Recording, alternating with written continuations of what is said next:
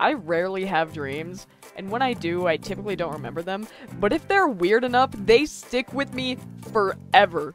For example, I once had a dream where I was running around warning everyone about a tsunami that I somehow knew about, and I decided to hide in a tower with my friends. We started going up to the top floor.